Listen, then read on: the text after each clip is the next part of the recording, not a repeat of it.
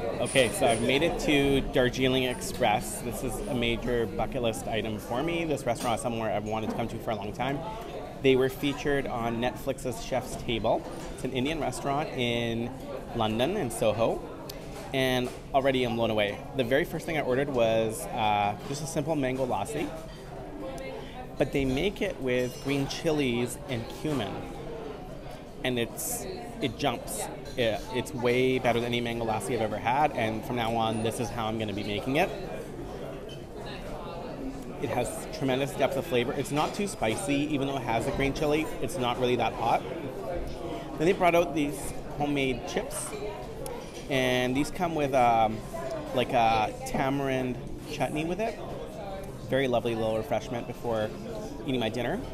I came here early and I can't wait to see what else comes out because so far I'm already so impressed. Alright, so it's kind of getting loud in here, but I do want to show you the Darjeeling Express menu and kind of go over it. So for supper, you can only get the Royal Tally, which is, the Royal Tally is, I'm sure I'm not pronouncing that right, but £65 per person. And you can choice of the first dish, the second dish, and all the rest just come with it. So the first choice is between the methi chicken and the kalakana. I picked methi chicken, which they said is kind of the spicier one of the two. And then for the second, I got the prawn dish, which is a Bengali dish, and a lot of the cooks in this kitchen are Bengalese. So I wanted to make sure I got something from their culture. And here it comes. Chicken prawn thali for you. On the sides, we have dal, with the raita, and banana. Rice and rice, tomato chutney, the poppadoms, and the carrot pickle. Thank you. Okay, so in case you didn't hear that, there's two first choices I got, and then there's all these side accompaniments that just come with it. And then later on, I'm going to get this trio of desserts. You don't have to pick just one. They give you all three. I love that because it's really hard to pick desserts sometimes, and I just want all of them. So I get to have all of them, which is great. Now I'm going to dig in. Okay, so now it's time to dig in, and I don't even know where to start because it all looks amazing. I'm not going to use the papadum just yet. I want to try each thing separately. So I think I'm going to start with the prawn Bengalese curry. It's a coconut curry.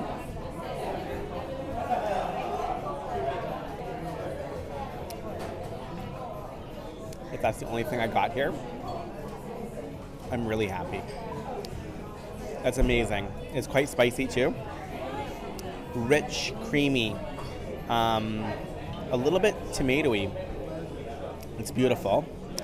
And now the methi chicken, which is the one with fenugreek in it.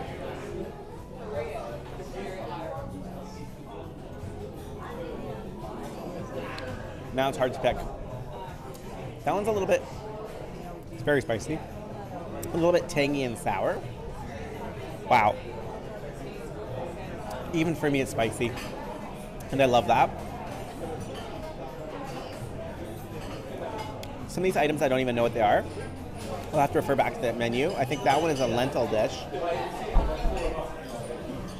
Yeah, I think this one is actually the Bengali aloo dam, which is a potato and fresh coriander. That's quite nice. There's a beetroot raita here, which is a pink raita. Usually raita is just basically yogurt. This one's pink. It's very pretty. My fucking God. All of this is good. Okay. And it's too bad they're closed tomorrow because I'd come back again tomorrow. But I leave on Monday. Fuck, what is that one? That one's tamarind dal, I think.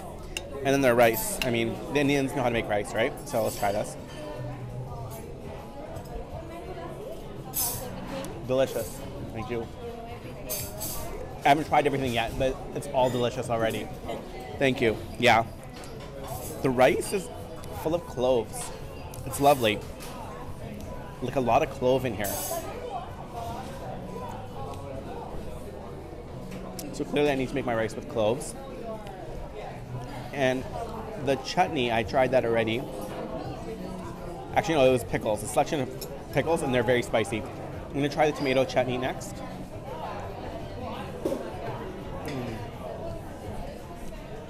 It's sweet and it's smoky. It's deep. that sweetens the palate after all the spice. That one's a really nice touch. I wish they would have doubled that, actually. So overall, it exceeded my expectations. I would go back in a heartbeat. I have no problems giving this recommendation. It was fantastic. And the other cool thing is it's in a little complex that's like 3 floors and it's full of amazing restaurants. I only got to experience this one, but I would love to go back and try some more. They have a little Peruvian restaurant, a sourdough pizza place. There's a lot to explore in this area.